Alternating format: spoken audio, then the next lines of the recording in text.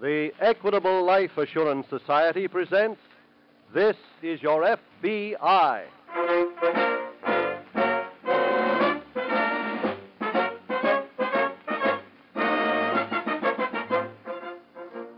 This is Your FBI, the official broadcast from the files of the Federal Bureau of Investigation, presented as a public service by the Equitable Life Assurance Society of the United States and the Equitable Society's representative in your community.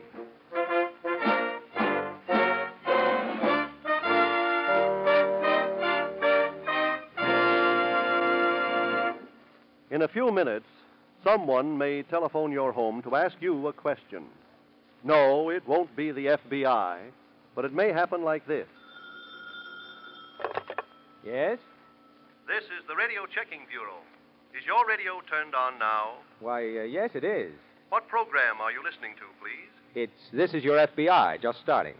Do you know who sponsors that program? Sure I do.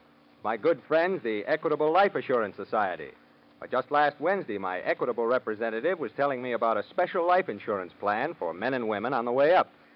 That's a great life insurance plan. So naturally, I know that This Is Your FBI is sponsored by the Equitable Society. And in just 15 minutes, I'll give you full information about the Equitable Society's plan for men and women on the way up.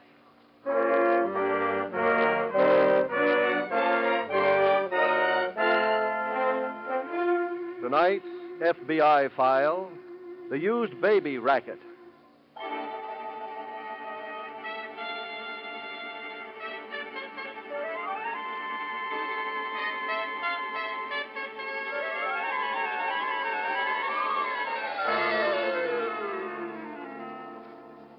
When a great tragedy occurs somewhere in the world and 1,000 people are killed, we read about it and we're sorry.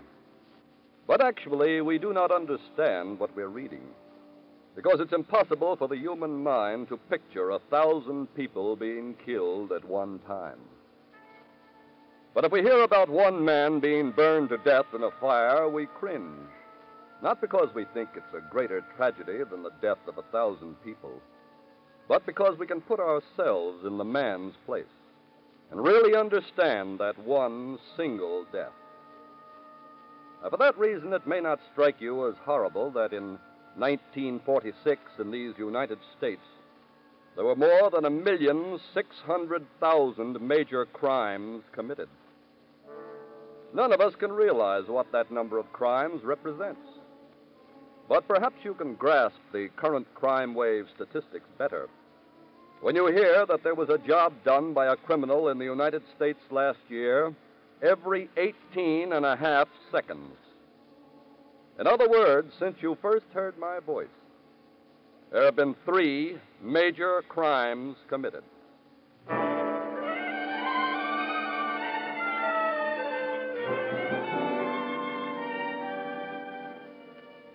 Tonight's file opens in a sloppy 2-room apartment on New York's East Side. It is early afternoon, and Nora Beekman has just finished listening to some records on her brand-new phonograph as the doorbell rings. All right, I'm coming. Oh, you. Hi, Harry. Hello, Nora. How's Mom? Okay, just about rid of her cold. Oh, that's good.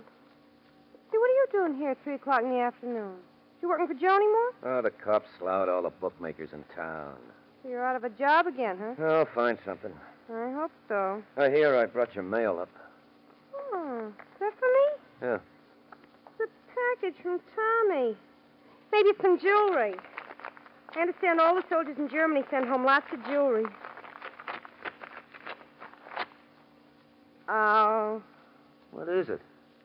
How do you like that? Everybody else gets jewelry. My jerky husband sends me a record. Well, let's hear it. Hmm. Maybe it's a secret message.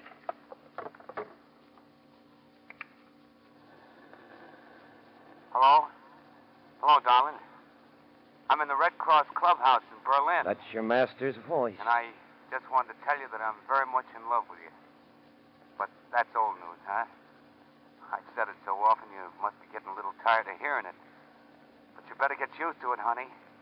Because you'll be hearing me say I love you for the rest of your life. I got some other news for you besides that, though. I'm coming home to you and the baby. Huh? Isn't that great news? Won't we? Oh, that's great. He's coming home. Well, what's wrong with that, Nora? Nothing at all, except he's coming home to me and the baby. So? So, do you see a baby anyplace around here? Hey, you're right. Where is Sonny? I met a woman in the park one day a couple of weeks ago. She thought Sonny looked so cute in the carriage. Yeah? She told me she couldn't have a baby herself, and she was trying to adopt Well, a one. lot of rich people do that. Well, they told her that she'd have to wait a year before she could adopt a baby. What's this got to do with Sonny? I sold him to her. You what? I sold her the baby for $1,000. Oh, Well, I don't care about that. Now I got to have a baby to show Tommy when he gets here. yeah. I see what you mean. Well, you're a big genius. What do I do now? I don't know. Get out the way you got in. I can't. I got to have a baby. Hey. Might work. What might work? I got an idea.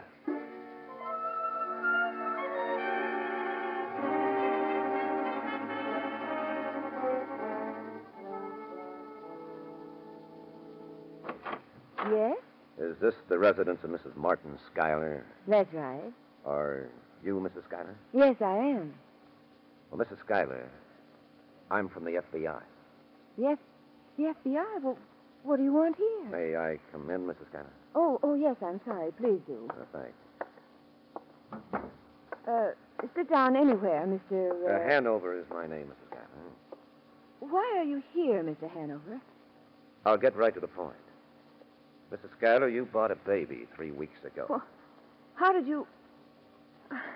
I don't understand how that concerns you, Mr. Hanover. Unfortunately for you, it does concern the FBI. Oh. That baby was kidnapped. Kidnapped? But I bought Yes, it from... I know what you're going to say. You bought it from the baby's mother. Yes, that's right. But she wasn't the child's mother. Oh, she was the baby's nurse. Her nurse? That's right, Mrs. Schuyler. The girl confessed everything. That's how we got your name and address. Now, there are 2 things that you can do. What are they? You can give me the child, and I'll return it to the parents, and no one will ever know a thing about it. I see. Or you can have the girl put in jail by fighting the case.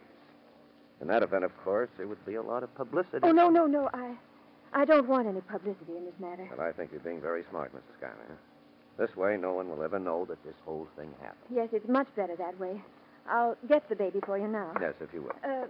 Incidentally, what happens to my $1,000? Afraid there's no way of recovering that, Mrs. Schuyler. Nurse spent that money immediately after getting it. I see. And now may I please have the child? It's getting late for the baby to be up, and I promised I'd see to it that it slept in its own bed tonight. Yes, of course. Well, come along. The baby's room is down the hall.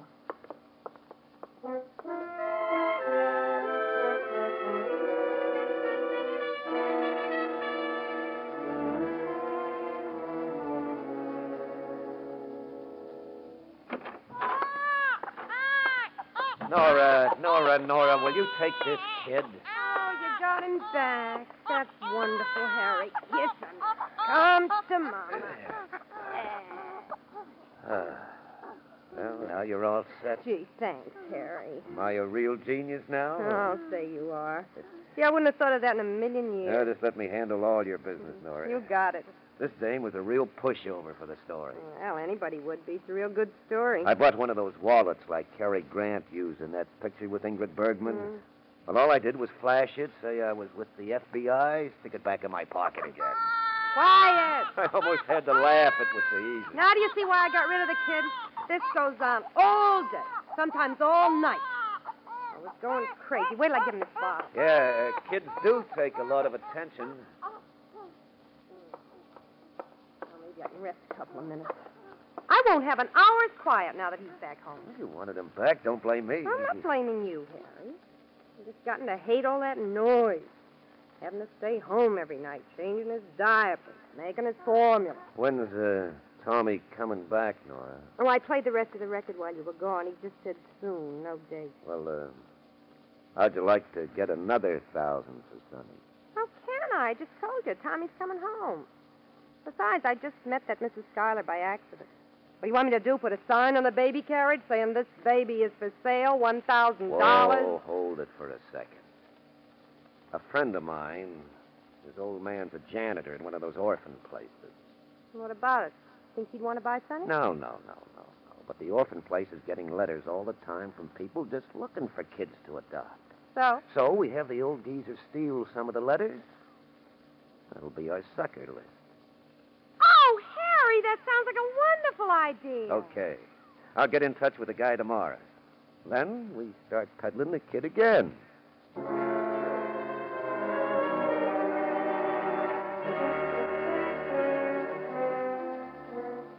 Meanwhile, in the New York office of the FBI, Special Agent Charles Watkins is seated beside the desk of Special Agent Jim Taylor. Taylor has just finished a phone conversation. Thank you. Goodbye. Hey, you're on that phone a long time, Jim. Sounded like a complaint. It was a complaint. That was a Mr. Martin Schuyler, and he was protesting about an agent who came to his house while he was out of town on a business trip. Oh? Who was the agent? He was obviously an imposter. Well, what's the story? Well, it seems that about a month ago, Mrs. Schuyler met some woman in Central Park and bought her baby. She what? Yes. Pretty shocking that some people are so anxious to adopt a child and so impatient that they go into the black market for a baby. How low can a human being get? Pretty low, judging from this. Well, what was this so-called agent's game? It was pretty clever. He told Mrs. Schuyler that the baby had been kidnapped and that the FBI would return the baby to its real home without any publicity. Which suited Mrs. Schuyler fine, I suppose. Oh, naturally. Oh, she was sorry about having to give up the child, but according to Mr. Schuyler, she was happy that there wouldn't be anything in the papers about it. You know, Jim, I should feel sorry for the Schuylers, but I really don't. No, neither do I. To a great extent, they got what was coming to them. But that doesn't catch the criminals. Exactly. And that's our job. Well, Jim, what's the first move? Well, I guess the first thing to do is go out and see the Schuylers.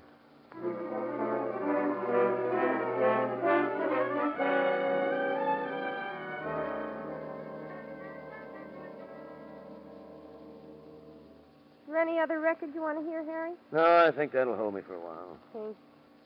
Don't you just love that phonograph? Yeah, real good machine. I bought it with part of that first $1,000 I got for Sonny. Yeah. What was the name of the people you sold the kid to this time? Mr. and Mrs. Paul Buchanan. Oh, yeah. Plenty of dough, huh? Loaded. She gave me the $1,000 like it was a buck. She's going to keep calling the baby Sonny. Oh, that's nice. She asked me what to call him, so I told her that even though the baby's name was Thomas Beekman Jr., I always called him Sonny. Hey, you told her the kid's right name? Yeah, why? Well, I hate to break this news to you suddenly, but you know what we're doing is frowned upon by the police. Yeah, I know. So what? So giving your right name to people you clipped is one way that they can check on you. Oh, don't be silly. Last woman didn't check, did she? Neither will this one. Well, I hope not, but I think it's about time I went out and got our little meal ticket back again. But it's only been a week since I sold him. Oh. Well, who can that be? Hello? Hiya, darling. Tommy. Yeah, that's right, honey. You surprised? Sure. Where are you? At the airport. I got a chance to fly home, and, well, I wanted to see you and the baby so much, I took it. Oh, that's wonderful, dear. Yeah, well, I'll be home in about 20 minutes. All right, Tommy, I'll be here. Okay. Have a big kiss waiting for me, will you? Yeah. Bye, honey. Bye. That was Tommy. He'll be here in 20 minutes. Well, I guess the honeymoon is over. What do you mean? Well, we can't go on selling the kid with Tommy home. What am I going to do, Harry? Look, you got much in the apartment that you really want? Well, besides the phonograph and my records, nothing. Why? Well, I was thinking. You know, the cops might be able to check back after we get the kid from the Buchanans.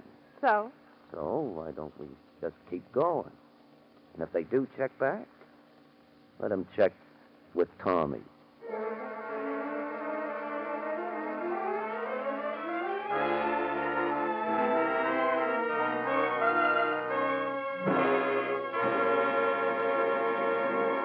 We will reopen tonight's FBI file in just a moment.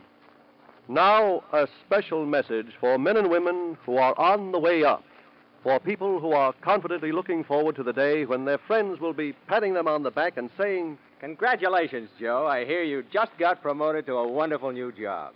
Say, that's great news. You're going places. do you expect that to happen to you in the next year or two? Well, the Equitable Society has designed a special life insurance plan for men and women on the way up. For people like you who expect to be earning more money 3 years from now. Mr. Cross, I have a hunch that applies to me. Let's hear more about this plan. Well, this Equitable Society plan for men on the way up has these 3 advantages. First, it gives you and your family needed protection right now. Second, this Equitable plan provides for readjustments in the future. 5 years from now, you can make up your mind whether you want more protection or bigger cash values. Or you may decide to work out a retirement program. Third, this Equitable plan is flexible at all times, can expand or contract as you see fit. The more I hear about this plan, the better I like it. How can I get the whole story? Just ask your Equitable Society representative about the Equitable plan for people on the way up. Phone him as soon as possible or send a postcard, care of this station, to the Equitable Society. That's EQUITABLE. The Equitable Life Assurance Society of the United States.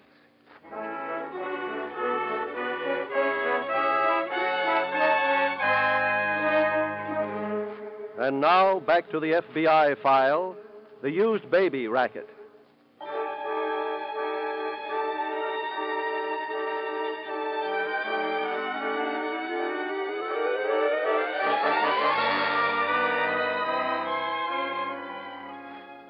Because there are so many families in the United States who want to adopt a baby, the process of adoption often takes more than a year. And if you are one of those whose name is on a waiting list, do yourself and your prospective child a favor and wait until your name is called. Do not patronize the black market in babies. For as tonight's case in the files of your FBI proves, if you go into the black market, you are leaving yourself open to the depraved minds of criminals. In addition to that, you are trafficking in human beings, and thus you make yourself a criminal.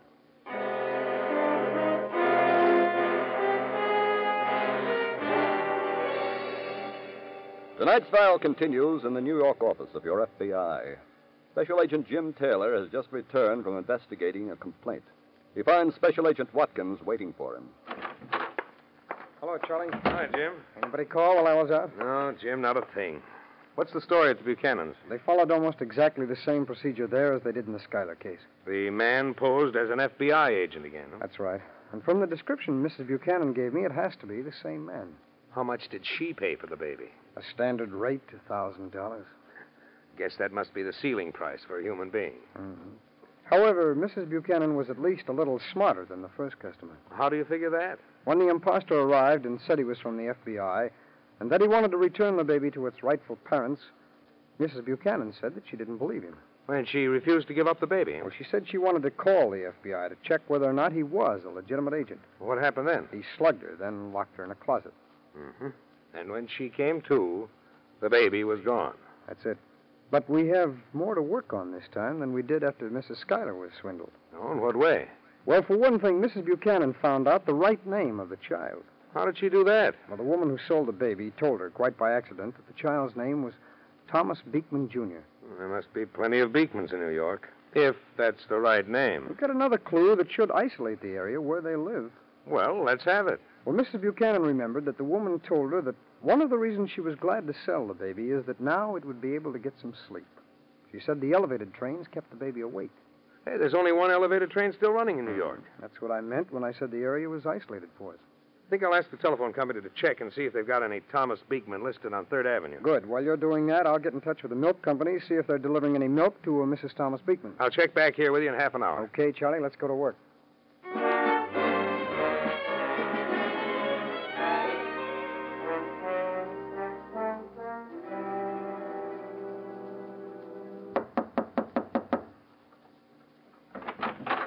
Is your name Thomas Beekman? Yeah, that's right. But who are you? I'm from the FBI, Mr. Beekman. Here are my credentials. From the FBI. And something has happened to my wife and baby. Where are they?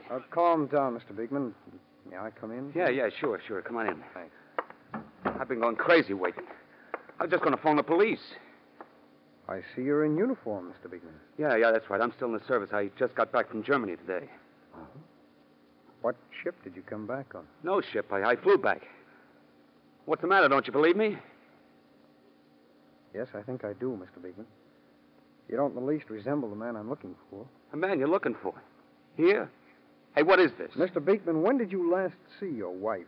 I haven't seen her since I got back. As soon as the plane landed, I called her from the airport. And she was here? Yeah, and then I told her I'd be home in 20 minutes. When I got here, she and the baby was gone. Is your baby's name Thomas Beekman, Jr.? Yes, sir, that's right. Is your wife blonde, rather small, and very pretty? Yes, sir, that's Nora. And do you by any chance know a man about, 6 feet tall, slim, good-looking, with blonde hair and a light mustache? That sounds like Nora's brother, Harry, but tell me what's happened. Well, this is rather difficult to tell you, but... Mr. Beekman, your wife and her brother have gone into the business of selling your baby. No, that can't be. I felt the same way when I heard about it the first time. And where's my baby now? I'm sorry, but I don't know.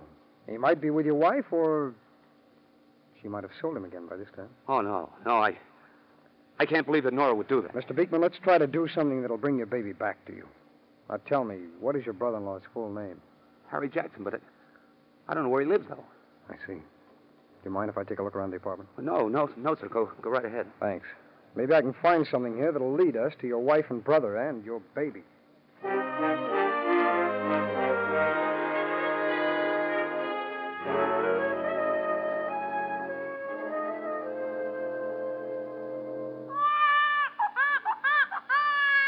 Nora, give that kid a bottle or anything that'll keep him quiet. Now you see what I used to go through. Here, Sonny, drink this. Funny, isn't it? What's funny? You give a baby a bottle and he stops making noise. You give a grown-up a bottle and that's when he starts making noise. That's funny?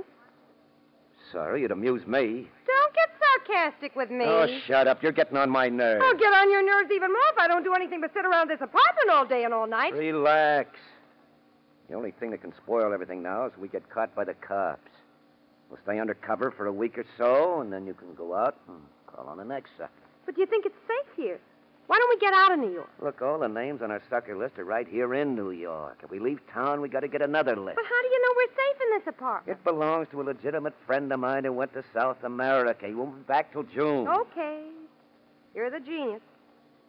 How many times do you think we can sell Sonny before your friend gets back? Well, how do I know? We'll sell him as many times as we can.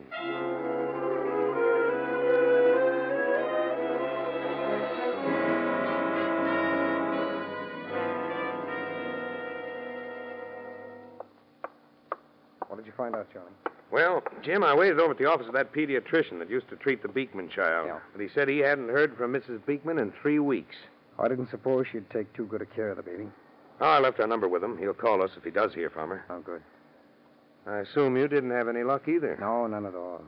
You remember I found that bottle of medicine in the bathroom cabinet at the Beekman? Yeah, the one that said take as directed? That's the one. Well, I called the drugstore, gave them the number of the prescription. They told me what it was, but they said that lots of babies take those pills. They're just vitamin pills.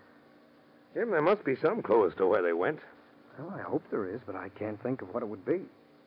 All we know is they're probably still somewhere in New York. Yeah, every check we've made would seem to indicate they are. But what makes you so sure they still got the baby with them? Jackson went back to the Buchanan apartment to get the child, didn't he? If he didn't want it, he wouldn't have done that. Yeah, I guess you're right, Jim. Well, maybe the police will come up with a clue. They've sent out an alarm. Every policeman in the city is looking for them. That should keep them from moving around very much. Yes. As long as they have the baby with them, they'll be staying home nights taking care of it. You can be sure of that. Charlie, why didn't I think of that before? Think of what? Hand me that phone. I've got an idea.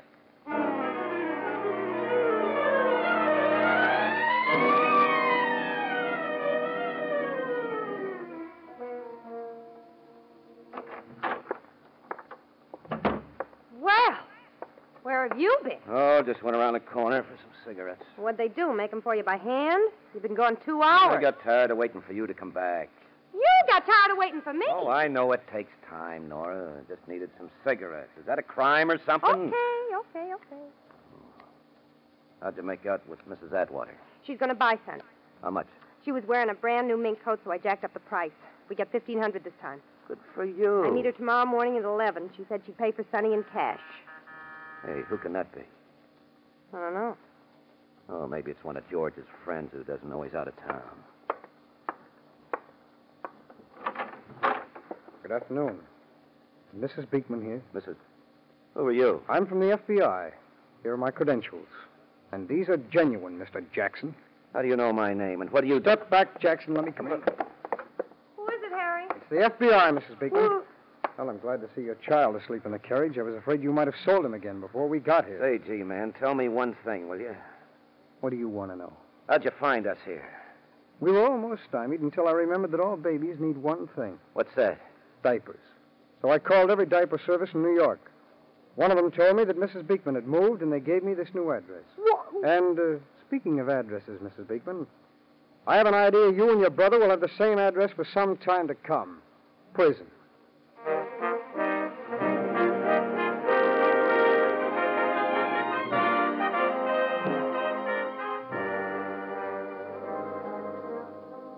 Harry Jackson and Mrs. Beekman were tried and convicted and are now serving long terms in prison. When they finish, Jackson will serve an additional 5 years in a federal penitentiary for having impersonated a member of the FBI. And in that manner, the sordid criminal careers of two inhuman people were brought to a finish by your FBI. Tonight's case from the files is indicative of one thing, and that is that there are no depths to which the criminal is incapable of sinking in the commission of a crime. There are no bounds of decency which the criminal recognizes. And in his own tortured mind, there's nothing wrong in stealing from someone who is not quite as cunning as he is. Only the shrewd deserve to survive is his motto. But what he never realizes until too late is that the forces of law and order are shrewd and cunning themselves, and, like your FBI, utterly relentless.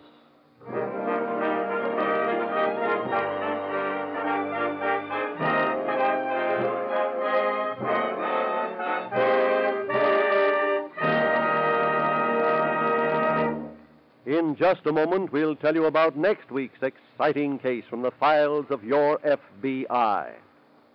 If you're what President Thomas I. Parkinson of the Equitable Society describes as a man with faith in his own future and the future of America, then you'll surely want to learn more about the Equitable Society plan for men on the way up. Exactly how much will this plan cost me? The Equitable man has the answer. How much protection does it give me right now? Your Equitable representative can work that out in 2 minutes. Does this plan offer me desirable options when my income increases? You bet it does. Your Equitable man will give you all the facts on the Equitable Society's plan for men and women on the way up.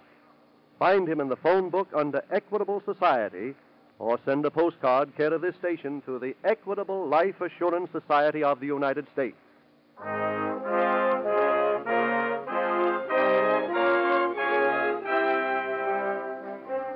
Next week, we will bring you another colorful story from the files of the Federal Bureau of Investigation. The Curious Patient.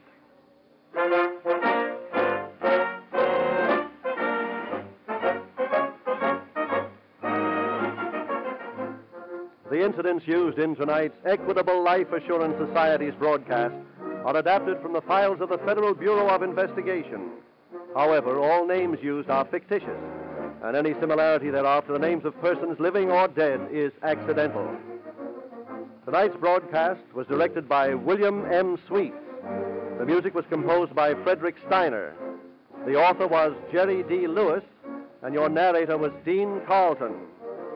This is Your FBI is a Jerry Devine production. This is Milton Cross speaking for the Equitable Life Assurance Society of the United States and the Equitable Society's representative in your community, and inviting you to tune in again next week at this same time when the Equitable Life Assurance Society will bring you another thrilling story from the files of the Federal Bureau of Investigation. The Curious Patient on This is Your FBI. This is ABC, the American Broadcasting Company.